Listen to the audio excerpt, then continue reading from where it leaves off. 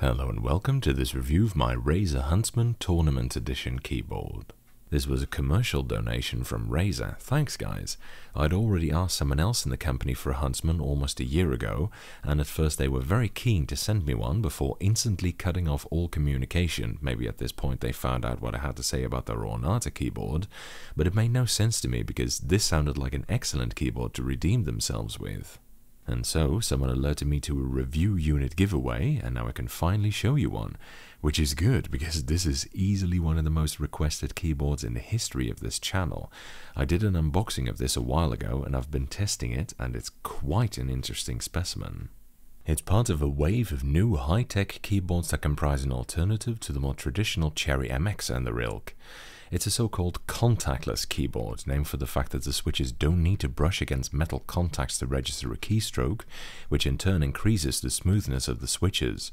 To be clear on some terms here, smoothness is the opposite of scratchiness, which is an unpleasant, rough, raspy feel that's at least to a degree inherent to contact-based switches such as Cherry MX. This is the linear version. There is also a clicky one.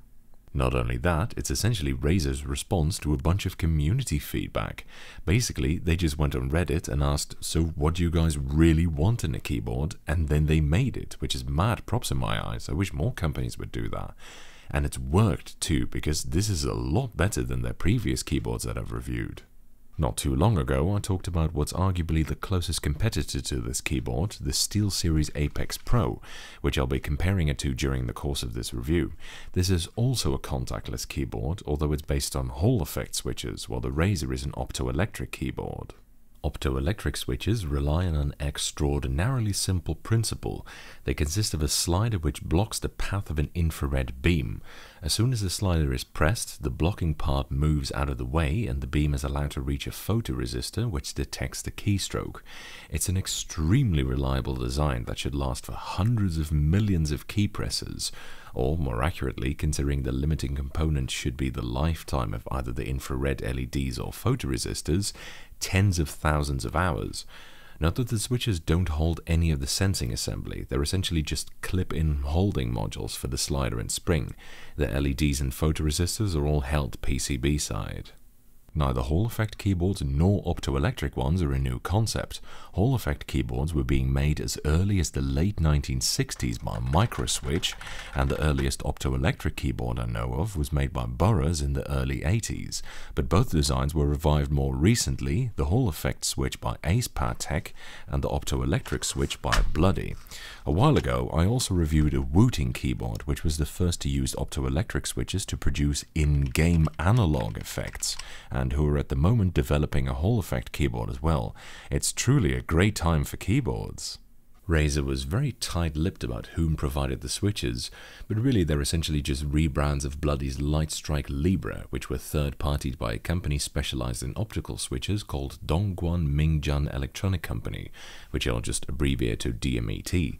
They call the switches simply MJ3.0, and they also make the clicky version, as well as Bloody's previous generation of optical switches, Lightstrike Optic 2.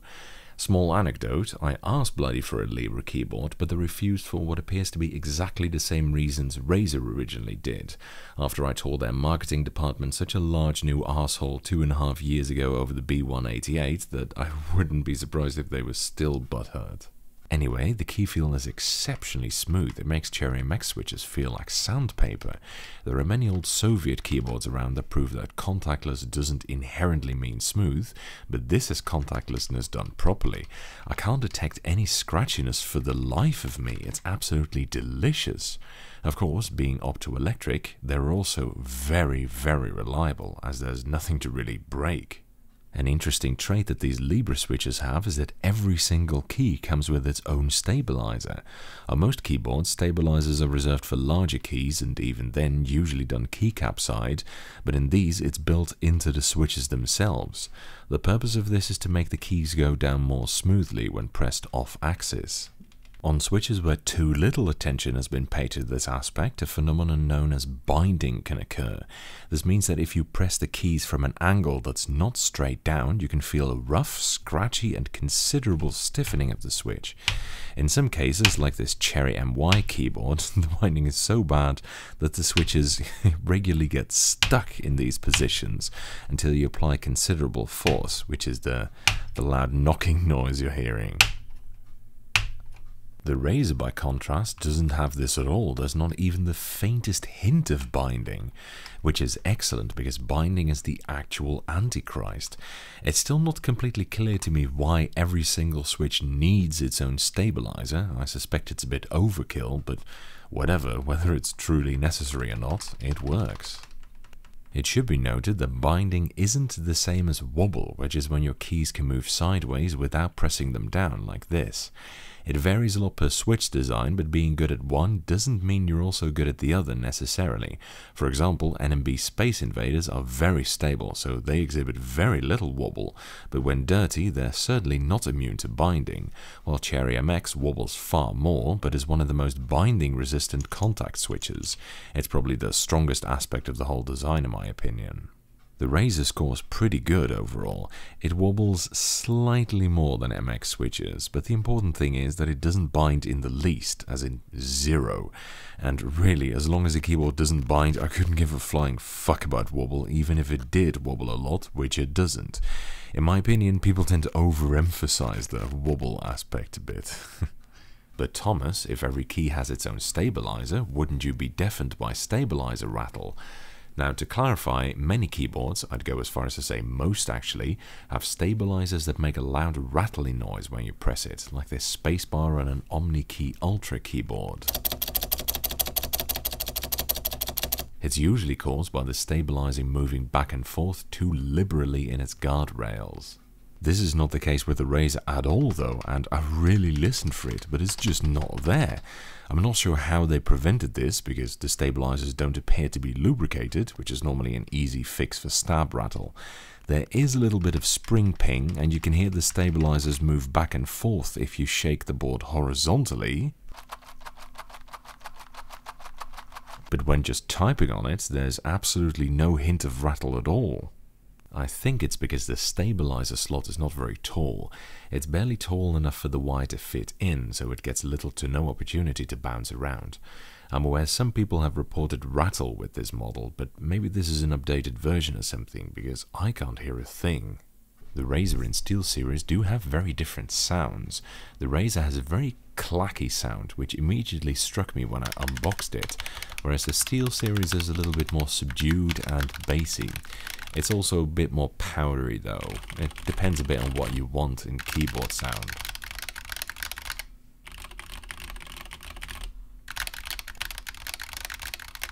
A notable improvement on the SteelSeries is the keycaps. Instead of the commonly used lasered ABS you find on most commercial keyboards, these are actually double-shot PBT, which is a combination of the most durable material plus the most durable printing method, so thumbs up for sure. There is a drawback though. As you can see, the lighting is very uneven through them, which is a common byproduct of making double shots that are backlight compatible. See, the lettering is kind of blotted all over. I think the thinness of the font isn't helping it in this regard either. The backlighting overall is actually not that great. It's neither very vivid nor bright, nor is the color bundling all that well done. It's not terrible in any of these categories, but I've just seen better. This is actually an area where the SteelSeries clearly beats it, as that keyboard has particularly vivid and bright RGB. Note this comparison between the two at identical camera conditions. At least the font is now somewhat normal, definitely a great improvement over the weird cyber crap you see on their old boards. I've been told it was their CEO specifically who wanted this new font, so thanks Mr. Tan. In fact, the whole board looks much better and less try-hard than their older models, which are read as a conscious effort to move away from the quote-unquote edgy gamery look, and while I'm sure some people like this older styling better, I think this is a big improvement. Another feature that's an improvement is that it comes with a detachable braided cable rather than a fixed plastic one. It's quite nice, if a bit stiff, USB on one end and USB-C on the other. This is typically one of those community requested features, like the keycaps. The build quality is pretty comparable to the Steel series and not bad. It's a plastic case with anodized aluminium mounting plate. Weighing in at 690 grams, it's not exactly on the weighty side, and the plastic case is very thin, but it's decent enough otherwise. It is a nightmare to take apart though, and it looks like you need to break some kind of screw seal to open it, which has resulted in this permanent warp in my case, so be warned. The software it uses, Synapse, I've previously torn to pieces for being multi-shit bloatware, and it still is. They made some improvements to it, but the biggest improvement is that you can bypass it if you want to just toggle between a few preset lighting modes which you can access keyboard side rather than needing to use the software. For more complex patterns or programming macros, you still need it though, so remember that. Seriously, Razer, just let someone in the keyboard community with a lot of coding experience develop some new, decent software for you. Don't bother trying to keep this Synapse crap alive. It's quite a bit cheaper than the Steel series. It's not a cheap board at $150, one of the most expensive offerings in Razer's keyboard catalog in fact, but the Steel series is half again as expensive at $230, and it only features special keys on the alphanumeric block, as decking out the whole thing would have made it even more expensive. So the Razer is considerably cheaper and in reality better kitted out with double-shot PBT keycaps, a detachable cable and the full deck of special switches.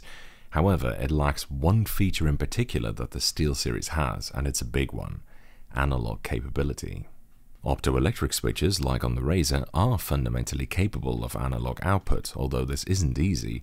Unmodified, the analog window of a basic optoelectric switch is absolutely tiny, and Wooting had to use a complicated set of optics in every switch in order to make the analog window on their adapted FlareTech switches large enough to be usable. Moreover, analog capability also costs a lot of processing power, as your keyboard will need to be capable of registering infinitely more output possibilities than a simple on-off keyboard. In the Steel series, each switch can register at least 10 different levels of output, so the alphanumeric area alone could register about 60 to the power of 10 different output value combinations, which is an astronomically large number, so as you'd expect, analog capability significantly drives up the cost. Razer do actually do an analog optoelectric keyboard, their Tartarus Pro model, but that's still $130, almost as expensive as the whole Huntsman, and it only has 19 of these optoelectric analog switches, so as you can see it comes at a cost. Making the Huntsman analog capable would require more than just a firmware upgrade as well. You'd need a whole different PCB, possibly even different switch modules. Anyway, in a nutshell, the reason I like analog capability so much is that it allows you to set the actuation point of your switches. So if you want really hyperactive switches, you can stick them all the way at the top, and if you want to avoid mistypes more, you can stick them all the way at the bottom, or in my case, somewhere in between. The problem with the Razer is that while I really like the feeling of the switches, the actuation point is too high for me, considering the very light weighting of only 40 grams of force. The weighting profile is actually identical to that of Cherry MX Red, linear from 30 to 60 grams of force, but unlike MX Red, they actuate at as little as 1 millimeter rather than 2. And I get it, it allows them to stick those marketing slogans on that say they actuate twice as fast and are hyper-responsive and turbo gamer and everything.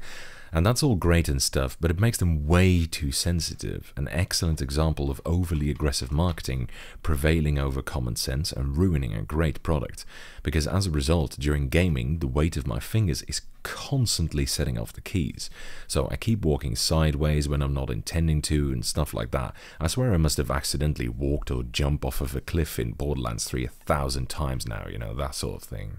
And before you ask, no, you can't just spring swap them with stiffer MX springs, because the springs it uses are very different. And fuck me, I tried to get this slider out of the switch, but it really doesn't want to let go. Besides, because the actuation point is so high up, you'd need a wastefully high weighting to make it stiff enough at the actuation point for it not to trigger accidentally. During typing, it's not really a problem because I don't rest my hands on the keys when typing, but during gaming it's very noticeable. I keep fucking stuff up, which is kind of ironic for a hardcore gaming keyboard. I should note that this is a very personal thing and will definitely not be true for everybody. It's just a case for me personally. It's borderline unusable for me, unfortunately, which is a huge shame because the switches feel so nice. With his Steel series, which has more or less the same light and actually very nice weighting, this was not a problem because its analog capability allowed me to just move down the actuation threshold to a point where I never accidentally press it nor miss any keystrokes. If there was ever a perfect example of the virtues of analog capability, it's this one. It makes all the difference for me in this case. Either way, it makes for a terrific typing keyboard for me, very pleasant and smooth, absolutely no complaints here. In this case, the personal caveat actually works the other way around, because I don't touch type, but if you do, you might get the same issue with the weight of your fingers setting them off. So, now for the dreaded smoothness test. Well, clearly it's a lot smoother than MX switches, no real contest there, but the real question is, how does it hold up against the Steel series and the Wooting? Which of the three is the smoothest? Well, first of all, I should be clear, these three are collectively basically the smoothest keyboards I own, so even the last place is just about the best thing in the universe. In any case, the Razer is considerably smoother than the Wooting, and roughly on par with the Steel series. It doesn't feel the same as the Steel series though. The Steel series feels a little bit more buttery or lubricated, while this one feels a little bit more frictionless. I'd say they're both equally good, which is a fantastic achievement. Let me be perfectly clear, this keyboard is a huge step in the right direction for Razer. It's a legit product. You know, finally a Razer review that I don't have to get the swearing dictionary out for. With some tweaking, really just finding a good way to match actuation and weighting, it could be an excellent keyboard. But at the moment, I find it very difficult to use. So that's my big point of feedback to them. Don't go back to the MX bullshit, but stick with this and improve it. And ditch Synapse, nobody wants it. So that's the long and short of it really. The Razer is much cheaper, comes with much better keycaps, a better cable, and all the switches are contactless, while the Steel series has much better backlighting, a little screen that you can doodle on, and most importantly, that analog capability. So it's really easy actually. I'd say if you don't need analog capability, get the Razer, and if you do want it, get the Steel series. Or the Wooting actually, which is more niche, but also a very competitive choice with many of the advantages of both. That's it for this review. Thank you for watching. I hope you enjoyed it. And following is a typing demonstration of me typing on this keyboard.